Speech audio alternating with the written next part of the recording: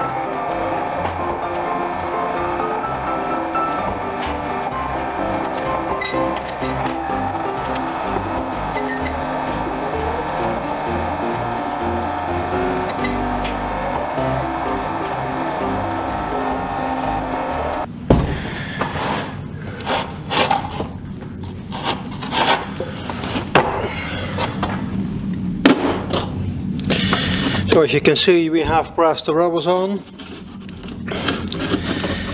I'm gonna paint all the bare parts.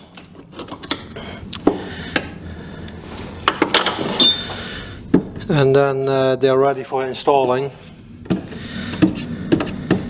I'm gonna do that at the museum itself. They have like a few Nashorn days in the holiday period, 4 to be exact. I'm gonna put the dates down in the description, and when this video is released, so now you can see it, I think the first one already happened, because when we're recording, that's next weekend on a Sunday, and I already have another video planned, so I have to look if what order I will release it.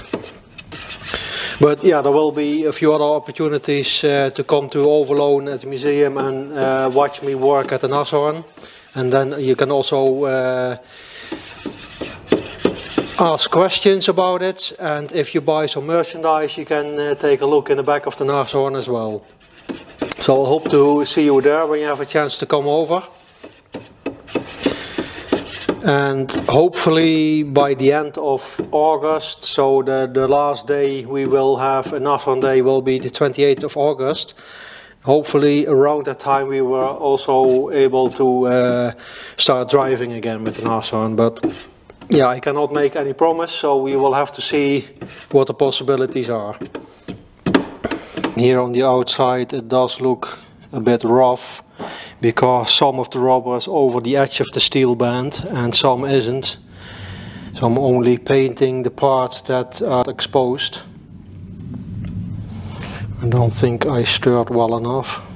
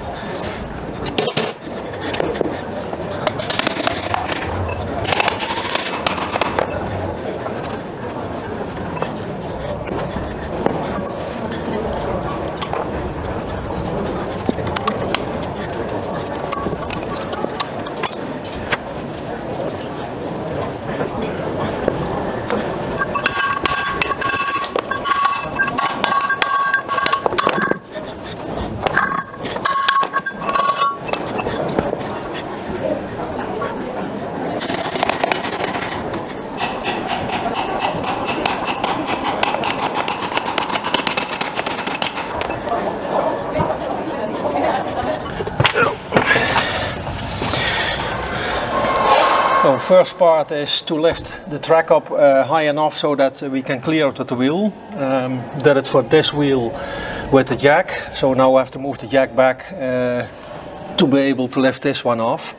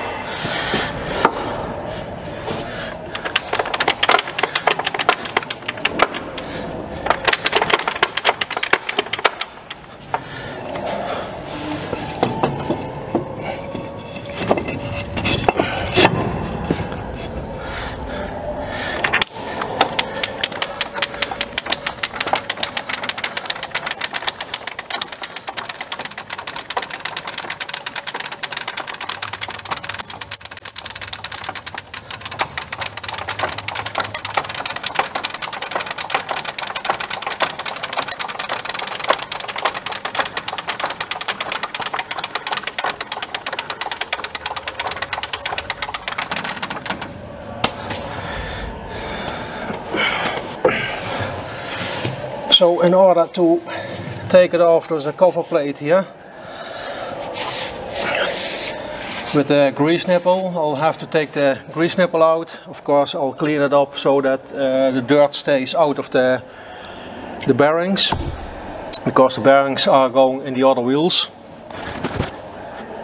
And so the location of the grease nipple, that same thread, we have a tool for it, is the same model as originally in the manual, and that presses the cover plate out. But of course, first I have to take the circlip out.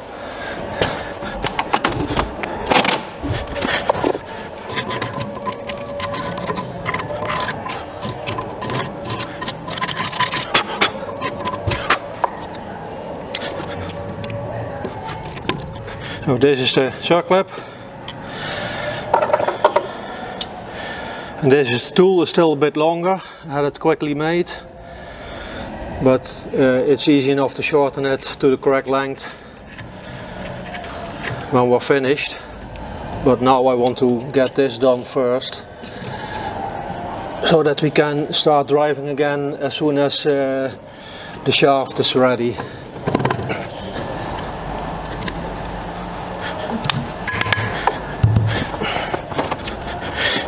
It's not coming out straight, so it's clamping itself down. But we'll just straighten it out with a hammer carefully, and then we can continue.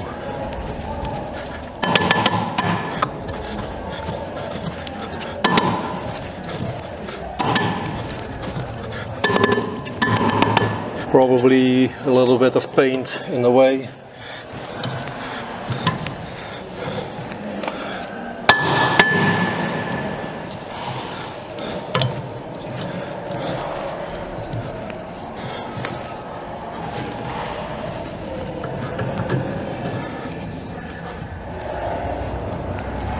And that's it.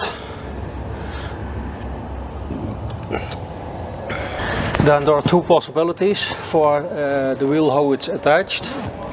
Either with a circlip, but I guess that proved to be a little bit weak. And this one is held down with two bolts and a plate. So that's probably a later type. I haven't found the proof of it being early or late, but thinking about it, it makes sense that this is the late model because this is stronger. So this is the plate, two countersink bolts are in it. You also have different ones. They don't have the countersink, they have normal bolts. and then the cover plate has to be domed, otherwise it won't fit. To get the wheel off, there are two possibilities. If it's not very tight, I can tap it off with a copper hammer. The copper is to protect the steel from getting damaged. If it's very tight, I'll put a strap around it, hang a smaller jack. This is 10 ton, I hang a 5-ton jack in the strap, and then I can press it off.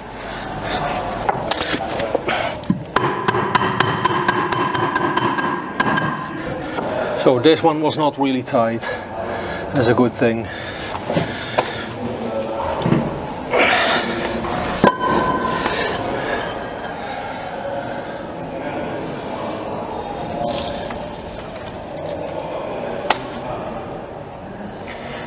Make sure there's no sand inside.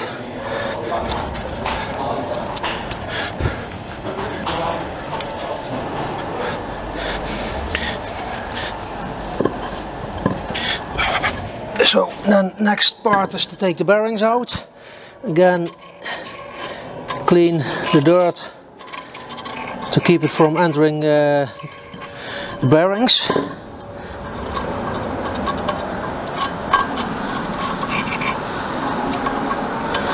There's also a circlip on this side.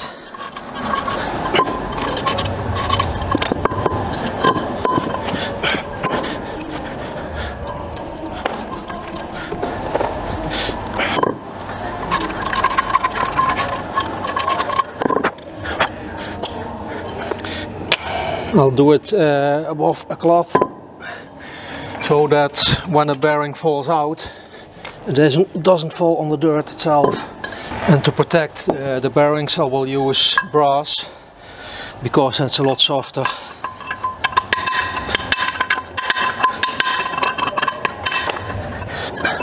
I have to start on the other side because there I have more access to the bearing. And when that is out, this one I have more access to.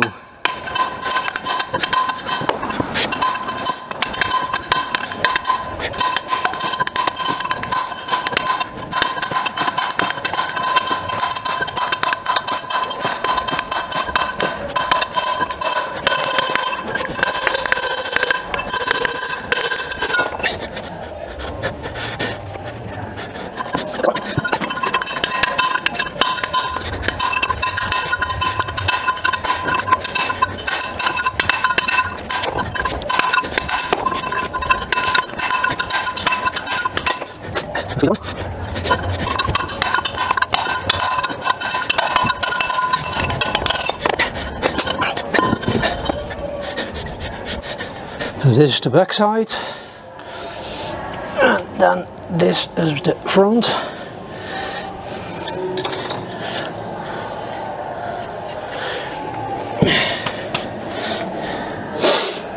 I'll do the back first. You can hit the bearing with steel, but you have to be careful. So bronze is a lot better to do it with.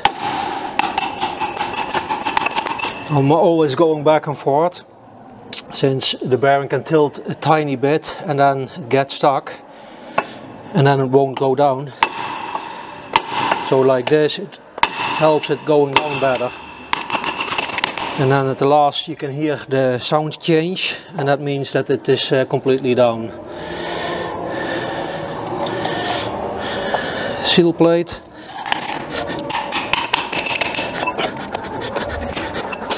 So that's it for this side. Went in easier, but yeah, there's always a little bit tolerance on the hole size. So that makes the difference. I'm gonna put a little bit of grease in this groove so that dirt can't get in.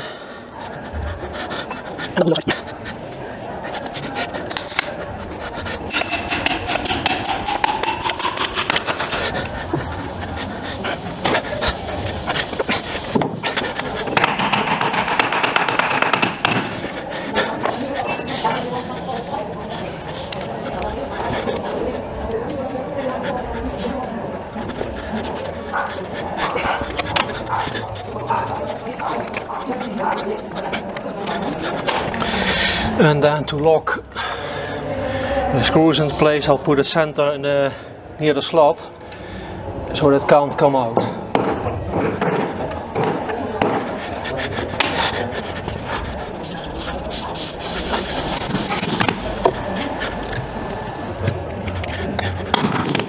Circle it back and then the wheel is finished.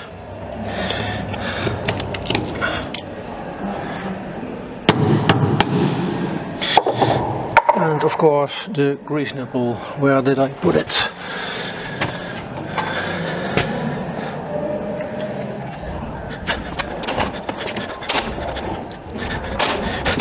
So this is the way to replace the wheels, especially when in the field. In a factory you could easily split the tracks, take them off and do it with multiple people, but in the field you don't want to do more work than needed. Splitting the tracks and putting them back on is also a lot of work, and I guess when you do something like this in the factory it's more going on with the vehicle, so it makes sense to do more work on it and take the tracks off.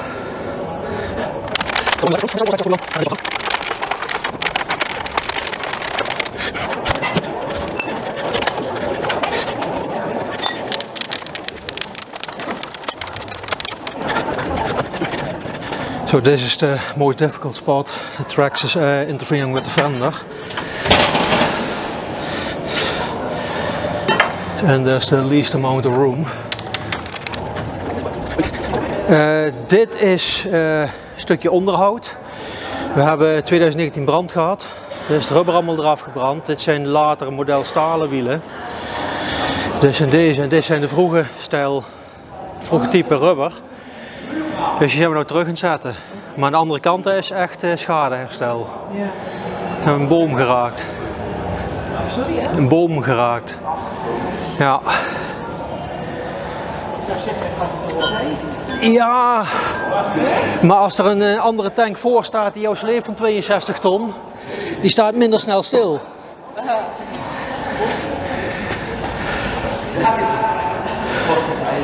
Je ziet de rups rechts voor liggen, bovenop het spatbord. Dat is het kromste stuk, zullen we zeggen.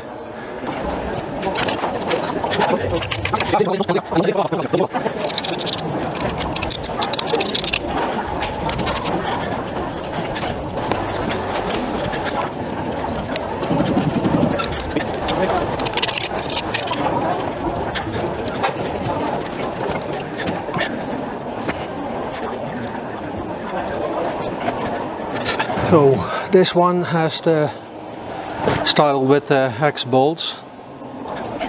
I'll show you a close-up picture so you can see how this type looks, but for the rest it's the same as the one with the countersunk bolts.